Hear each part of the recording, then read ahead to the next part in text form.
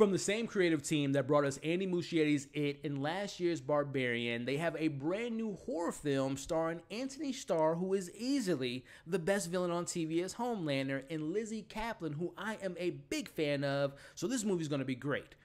Or is it?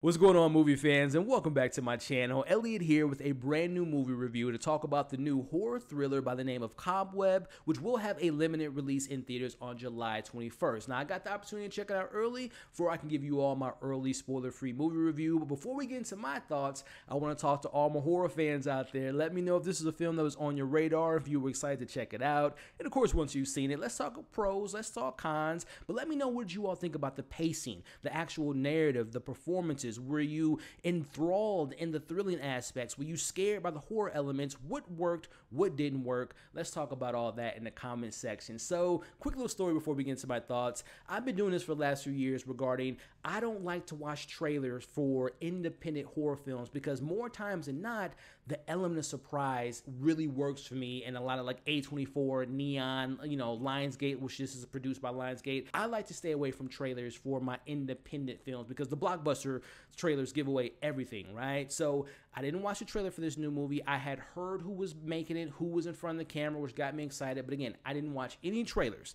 Reason I say it is because as I'm talking about today's film, I'm going to try to stay away from giving too much away from the plot because the element of surprise is something that I really enjoyed, and I want you all to have that same effect. So with that being said, we're going to switch things up in regards to the order of my review. I normally like to start off with the positives, then I get into my negatives, then I get into my overall thoughts and give you my score, which will kind of stick to the script, but I'm going to start off with the negatives this time around, and there's a reason behind that. So with that being said, starting off with my cons, I gotta be honest, the first 20-25 minutes, I just wasn't all that invested in the story. And the reason I say that is because it felt too much of the same thing. Now, stick with me here. This movie in the first half is a very cookie cutter horror film that we all have seen before. The narrative, which again, I don't want to give too much away from the plot, but the basic premise is we have an 8-year-old by the name of Peter, only child, gets picked on school. He has this situation where one night he hears something behind the wall. He's investigating what's behind the wall. He finds out that his parents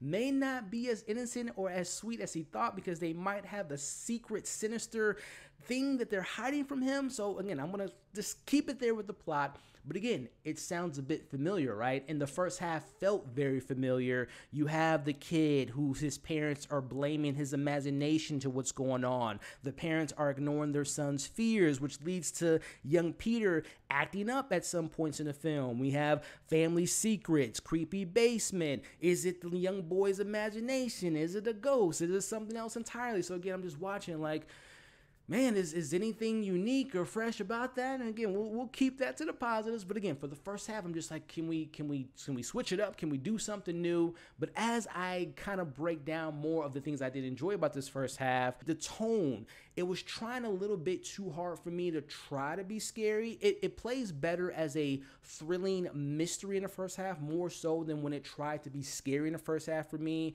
And narratively speaking, again, not giving too much away from the plot, but we have this plot involving a substitute teacher that gets involved in Peter's life because, again, only child, he gets picked on school. She notices this and she tries to get involved in his life. The parents don't want her to get involved. Again, very familiar beats. But the actual teacher of it all, who is played by Cleopatra Coleman, who I'm a big fan of, but I have to report, at least for me, I found her to be extremely disappointing, and not her performance per se, but how she was written, how she was presented in the story, because she's really just kind of there. She's just kind of caught up in the mix. There's really no purpose or no really like themes or metaphors or really like connection to our characters. So I don't blame her performance. I blame the script for that character. And then some final points before we get into the good stuff of this movie. I will say that I just wanted a little bit more build up in the horror department in the first half, because again, it plays well in the kind of mystery box of what these parents may or may not have done, what's behind the wall. It's really thrilling and mysterious, but the horror elements are very absent in the first half. Now let's switch gears, as this film did, and talk about the positives. And I want to talk about the director. Samuel Bodin does a really good job. Again, he leans into the mysterious thriller elements, and it builds the tension, because once we get into the second half of this movie, my goodness, it's some shocking things that transpire. As I had mentioned up top, this comes from the producers of It and Barbarian. But focusing on Barbarian, which if you haven't seen, check it out. It's an interesting movie for the first two halves, and the third act didn't really work for me, but neither here nor there. Check out that review. But he does a good job of switching into the horrific side of his story, and that transition from the mysterious, thrilling thriller film into the horrific horror film, that shift is not jarring. It is smooth when we get into those elements, and it is handled really damn well as it has this kind of Coraline meets Andy Muschietti's Mama meets James Wan Malignant type of vibes. And again, when you see the film, you'll know what I'm using those films for aesthetically, as well as when things transpire. And also, this is a true definition of a slow burn that does have, for me, a very satisfying conclusion. Now, talking about the performances here in a more positive light, I do want to give props to Antony Starr, who, like I mentioned up top, I think he is the best villain on TV in a very long time. I have him up there with Cersei and, Walter White. He is fantastic in The Boys, and all my fans of The Boys know what Homeland is all about. And Antony Starr is just Hollywood's best kept secret. And just a side note, if they ever do a Shining remake, he would be a great Jack. But putting that aside, he's really good in this film. He plays the dad that just has this calm temper. He just wants to explode at any point, and he keeps it kind of tied in into certain points in this film. He is excellent in the suspense and kind of mysterious elements of this character. But also his wife in this film, Lizzy Caplan, shout out to Mean Girls, also shout out to her being in Castle Rock season 2, a very underrated horror film on Hulu. Fantastic performance. She's great in this film because she leans on that kind of Castle Rock character. If you haven't seen Castle Rock, I don't want to say who she plays in that show, but she's very, very much mysterious and can get to those sinister moments when needed upon in this role. So I really enjoy the parents in this film, especially going back to my issues with the first half. The thing that kept me engaged to some elements were their mysterious, sinister nature to them in the first half. And then I got to give props to the young man that plays Peter. He is played by the young actor by the name of Willie Norman. Again, I appreciate what he is able to do because the film does rely on his emotional elements to really kind of carry the first half. And then when things hit the fan, the young man did a pretty good job of making things feel kind of chaotic and crazy and suspenseful.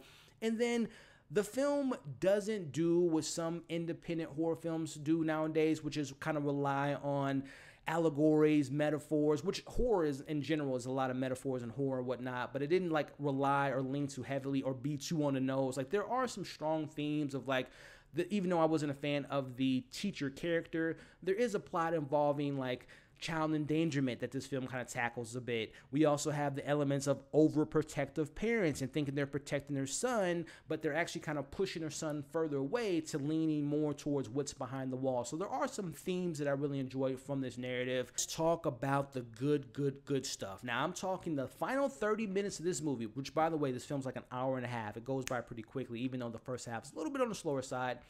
The last 30 minutes is what everyone's going to be talking about, and I'm going to be talking about it right now without spoiling anything.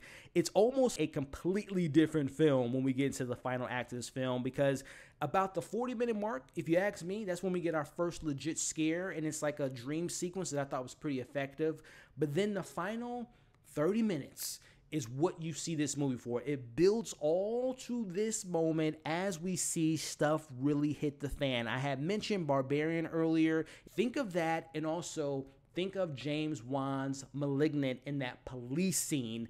Combine those and you get some of those elements in this third act in the film, and I was here for every single second. It's a straight up bloody massacre and I loved it. The thing that is behind, may or may not be behind the wall, is almost perfect.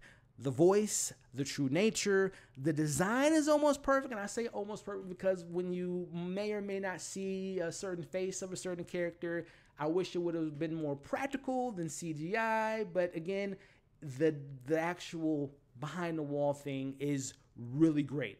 Fan-freaking-tastic. And speaking of fantastic, the final scene, no spoilers, It is very effective. It's a speech being said, and I would advise, and if you're a horror fan, you kind of know the vibes, but watch it at nighttime. I'm a night owl. I watched this film like at 12 o'clock at night, and it built to that last scene. It's creepy. It makes you look on the walls and think you're hearing things. Very effective last scene. So those are my pros. Those are my cons. Before I give you all my overall thoughts on my score, if you stuck around to the point of the review, I really appreciate you. Just a friendly reminder, if you're enjoying yourself, to hit the thumbs up. Consider sharing today's review, leaving your thoughts in the comments below, and of course, consider subscribing to the channel. Overall, now while I might have had my issues with how things played out with the pacing and kind of the familiar beats of the story in the first half, I do appreciate how it does have an ultimate payoff. It is a true definition of a slow burn, because as we get into the third act and we see the film from a different perspective and we understand what was actually going on,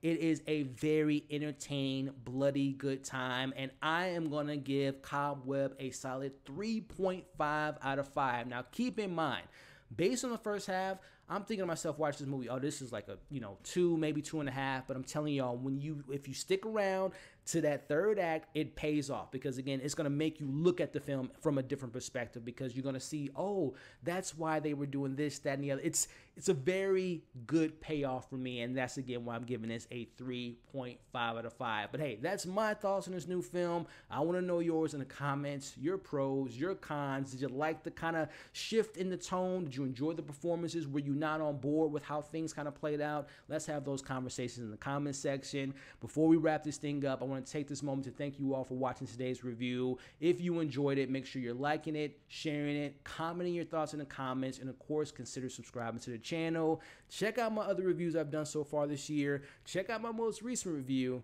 and I'll catch you all on the next breakdown.